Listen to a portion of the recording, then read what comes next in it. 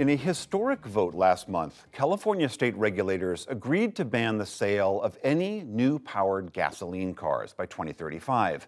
Because California is the largest auto market in the U.S., the move could spur a faster nationwide shift to electric vehicles. But as Amna Nawaz reports, there are still many barriers to American drivers going fully electric. In just a little over a decade, this simple act of filling up at a gas station will become obsolete for millions of California drivers. Is Takorian? Takorian, aye. That after this vote by the California Air Resources Board, the state's clean air regulator. In mid-August, they unanimously backed requiring all new cars and light trucks be zero emission by 2035. I just really want to thank all of the hard work that went into building this package and putting together something that is world-changing. It was 2 years ago that California Governor Gavin Newsom first issued an executive order including that 2035 target. In the next 15 years, we will eliminate in the state of California the sales of internal combustion engines. There are short-term targets in the meantime. 35% of all those vehicles must be hybrid or fully powered by battery or fuel cells by 2026, 68% by 2030. And manufacturers who fail to meet targets will have to buy credits from other manufacturers who've surpassed them or face a $20,000 fine for every vehicle they fail to produce. As I was voting, I said, this is perhaps the most important action I've taken in my life. Dan Sperling is a member of the California Air Resources Board. He also heads the Institution of Transportation Studies at UC Davis. We are transforming the automobile industry in ways that we haven't done since the Model T and Henry Ford. Transportation is the top source of planet-warming greenhouse gas emissions in the U.S., and light-duty vehicles like the cars and trucks targeted by this mandate are the largest transportation source of those emissions. This is a huge deal. Margot Oge led the EPA's transportation emissions program under Presidents Bill Clinton, George W. Bush, and Barack Obama. She hails the new policy, but warns it's not a silver bullet. This action by itself will not zero out the impacts of climate change, but it will help us to avert the worst consequences of climate change. California's rule still needs EPA approval, which the Biden administration has indicated it will likely grant. Its impact, though, could reach far beyond the Golden State.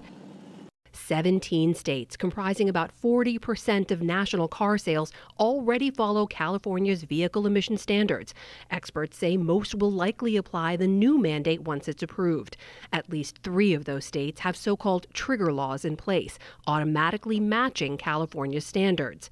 In Virginia, that trigger law has triggered a political fight. My fellow Virginians. Republican Governor Glenn Youngkin, who came into office this year, has vowed to rescind the law passed last year by state Democrats, saying, quote, California's out-of-touch laws have no place in our Commonwealth.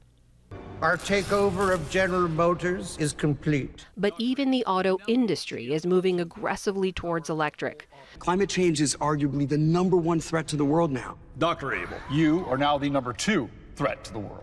General Motors, the #2 automaker in America and 6th in the world, has vowed to phase out tailpipe emissions for its cars, trucks, and SUVs by 2035. Can a truck change everything? Just this year, rival Ford, #3 in the country, released an all-electric version of its best-selling F-150 pickup truck. The company says it's aiming for electric vehicles to make up 40% of global sales by 2030. Helping write the next chapter. There are hurdles ahead. Cost, for one. The average electric vehicle costs $66,000. The average internal combustion vehicle, $48,000.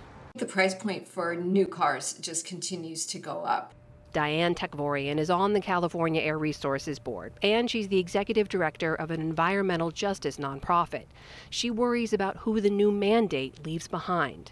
We know that most people in general don't purchase new cars. About 75% are more likely to purchase used cars. We should provide incentives for those consumers so that they get a benefit from purchasing a zero-emission vehicle as well. Experts also warn of the toll on the country's electric grid as more people charge their cars and more charging stations are added, a grid already under the pressure of more frequent extreme weather events. Just last week, amid another heat wave, California's power grid operators specifically asked electric car owners not to plug in during peak hours. Could our existing grid handle adding that many electric vehicles to it? The existing grid can probably handle our electric vehicles for the next 5 to 10 years. You know, if vehicles are charged at night and off peak, then we can do it.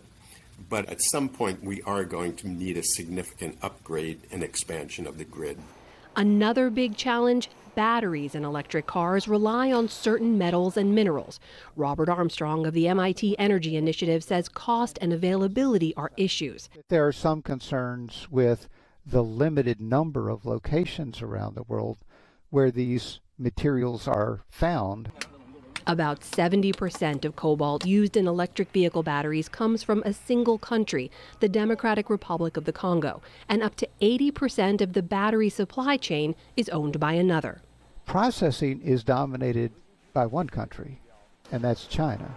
And so we need to think about diversity of supply that allows us security in how we can resource and provide for the well-being and economic prosperity of the U.S.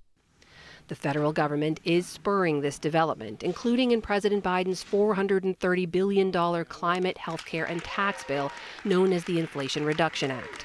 It gives consumers a tax credit to buy electric vehicles or fuel cell vehicles, new or used.